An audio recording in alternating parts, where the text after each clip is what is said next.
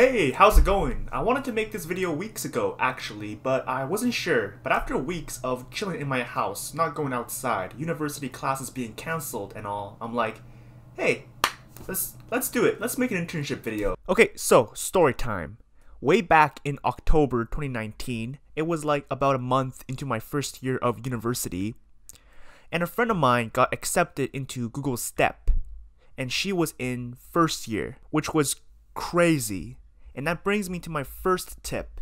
Apply to internships in your first year. You'll only get this opportunity once, and even if you do get rejected from every company, just going through the application process will give you a lot of insight into how to better prepare in the future. So I was already applying to internships, but after hearing about my friend, that's when I really went ham on this. Here's the Google Docs that I made while doing this. Throughout this whole process of applying to internships, my resume went from this to this. Now my second tip is to learn LaTeX and use LaTeX for your resume. There are tons of top-notch templates out there, and Overleaf is a great tool to use to export your LaTeX code into .pdf files. Now as my applications got better, I was eventually contacted by a Microsoft recruiter for the Explore internship. By the way, every big tech company has their own first year internship.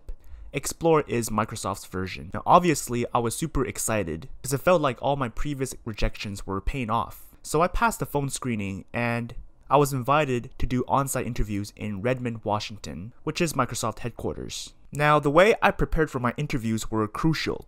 At that point in time, it was around December 2019, which was during finals week, which meant that I didn't really have a lot of time to be doing lead code questions and reading Cracking the Coding interview. Now this brings me to my third tip.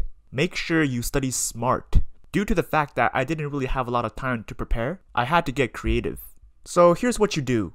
If you're really committed, get a friend and practice doing an interview with your friend, one being the interviewer and one being the interviewee. What you will find is that doing a coding problem on the whiteboard is very different to doing a coding problem on the computer. Not only that, you're put on the spot and you have to explain your solution. Remember, the point of the interview is for the interviewer to get a gauge on how you think and how you handle difficulty and adversity, not whether or not you memorize the solution on how to reverse a linked list. This was the reason why my first video on YouTube was a mock coding interview video. I legit just got a friend and did lead code problems on the whiteboard. And if I ever failed a question, I get dumped in water. I don't even know why I did that. It was pretty funny.